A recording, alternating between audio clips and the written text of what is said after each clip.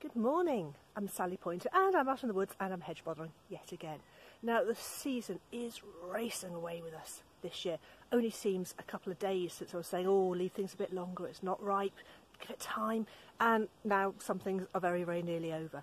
Now luckily I've got a lot in the cupboards from last year still, but there is one thing I do still want to make this autumn, and that's a batch of syrup to use in hot toddies. I make no medicinal claims for this potion, although there's a lot of good things in it that have got a very long history of use in warding off coughs and colds and sneezes.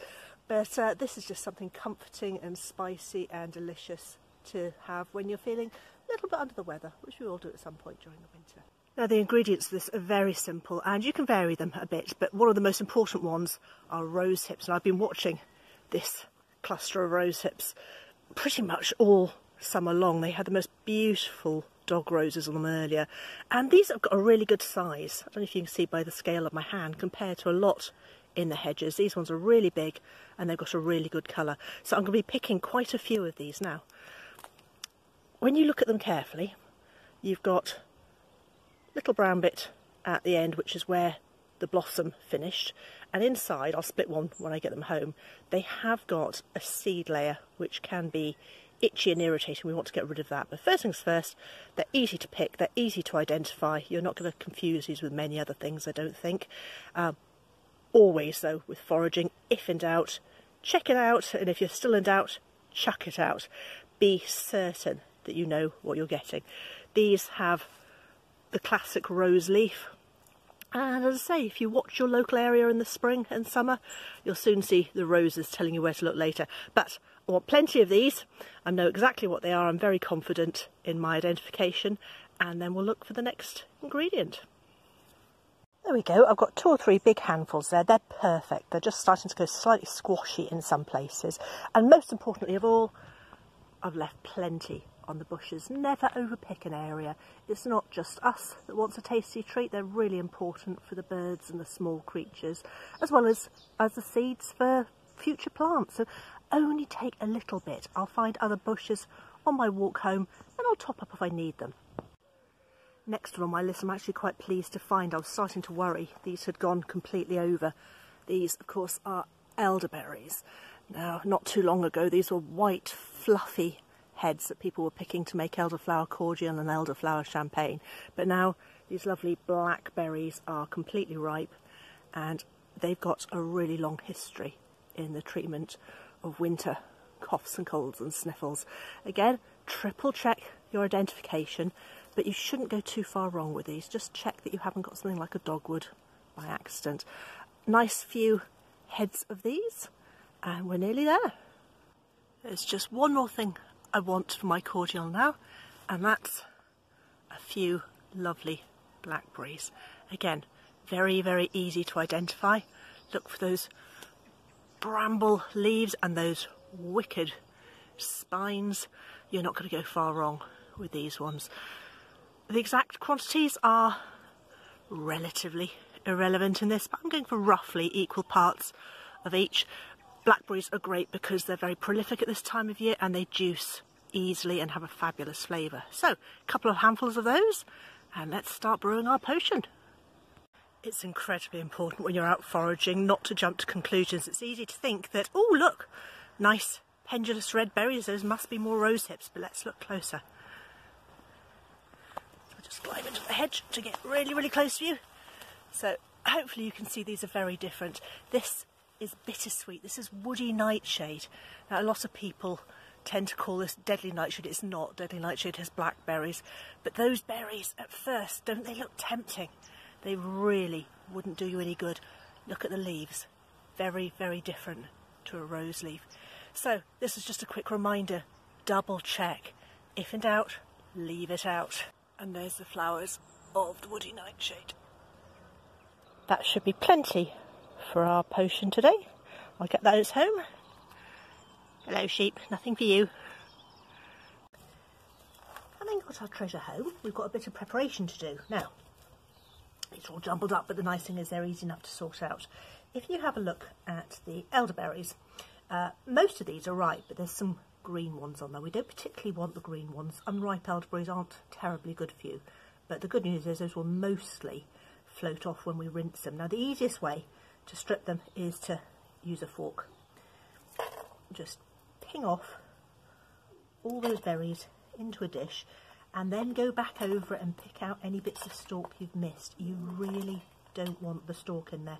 It's bitter and it's got the bits in it that some people react to quite badly, and it can make you poorly even if it's well cooked. So that's your first job, is to go over the elderberries and remove all of the stalk. The blackberries are much simpler. Just check them over, make sure there's nothing in there that you're not happy with. So you're looking for discoloured ones or ones that have gone a little bit manky. Now the rosehips do need a little tiny bit of care. I've cut this one in half to show you, and inside they've got seeds, and the seeds have a prickly hair over them. Quite often these were used as a substitute itching powder at school, which was a nasty thing to do to somebody. It was really uncomfortable. You've got to get those out, otherwise it'll really irritate. Now you can scoop them out to start with, but most people actually find it easier just to strain the juice really well after processing.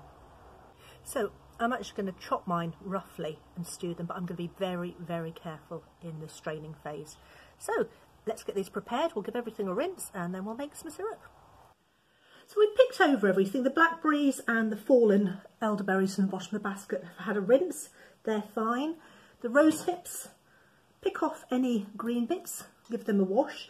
Now, I was just going to chop these in half, but a friend of mine online says that he generally puts them through the food processor and then just gives them an extra straining. I might try that today. So I'm going to give these a quick whiz. Either way, you can chop them, you can leave them whole, you can just break them up a little bit. The most important thing of all when you're done is to make sure those seeds and hairs get strained out. Now the elderberries, I've picked those over, but you can see there's some green ones and there's some little twiggy bits. Now, one trick that can help is to top it up with water.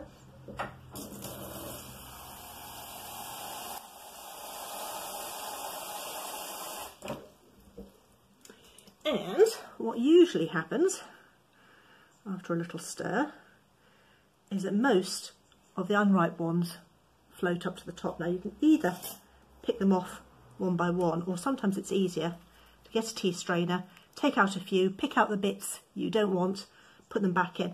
Either way, do your very, very best to get those green ones out and as much of the stalk as possible. A couple of tiny, tiny bits won't hurt, but the bits that quite often make people unwell with elderberry are in the stalk and the unripe berries, and more importantly than anything else, it's if it's undercooked. So you've got to make sure you cook elderberry properly. So, quick recap. We have got a couple of big handfuls of rose hips that we are going to chop up and make sure there's no green parts left. A couple of handfuls of blackberries, they're fairly straightforward. Elderberries, do your very best to get rid of the green bits and the twiggy bits. Everything's had a rinse, then it's going in the pan, which we'll just cover with water. We'll bring it gently to the boil, give it 20 minutes, turn it off, let it cool down to let the juice extract.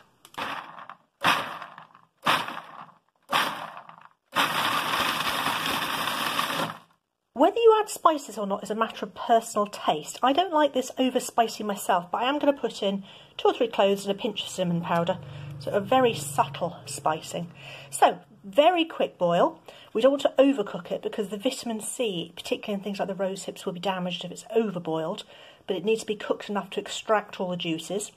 So, quick boil, turn it down, probably a good mash with a potato masher, then we'll let it boil before we start straining out the juices. This is boiling away really nicely now. When I covered it with water, I made sure it had enough water in it to float everything, but not too much. It's quite hard to judge exactly. You need enough to really loosen the juices, but not so much that you end up with a watery mixture.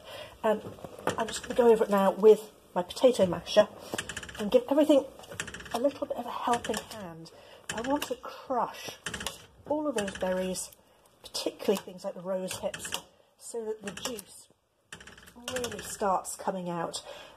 That's just simmering away. I think maybe 10 more minutes like that with a couple more mashings, and then we can let it cool down. So the juice is having its very first trip through a jelly bag at the moment. So all the pulp is in there, all the bits. And when this is finished dripping through and there's no more drops coming out the bottom, I am going to squeeze this jelly bag. Now usually that's not something you want to do, but I want to make sure I get all the juice out of this.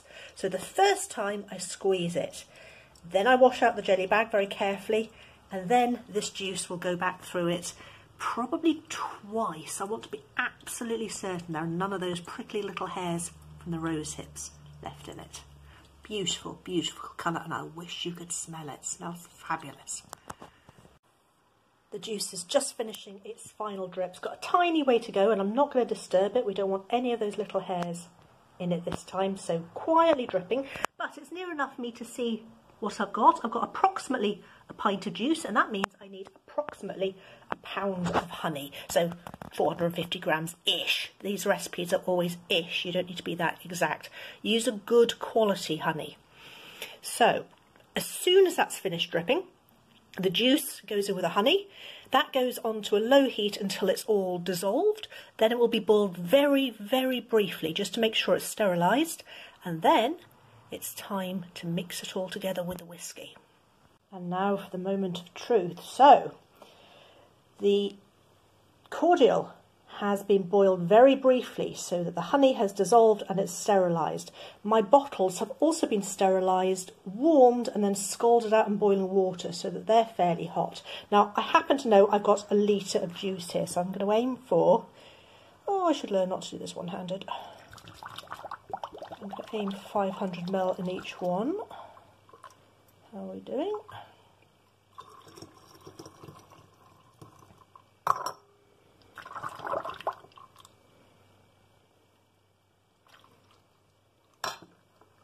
Nearly there.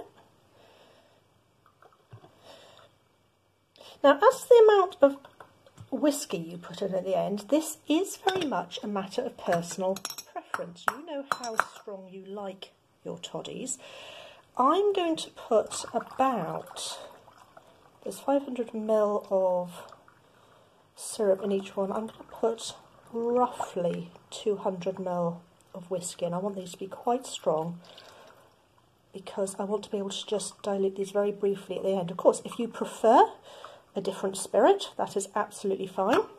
It does not have to be the world's best whisky, but again, something with a reasonable flavour. So I've measured out my first batch. That goes in.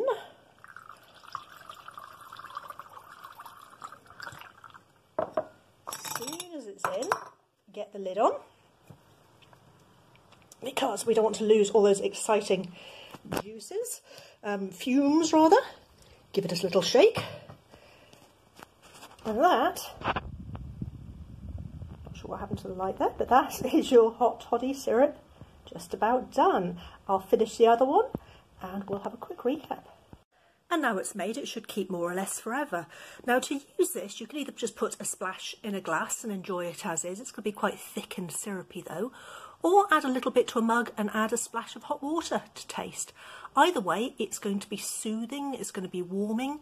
It's got things in it which, as I said, although I make no medicinal claims for them, have certainly been used medicinally for hundreds of years to ward off coughs and sniffles.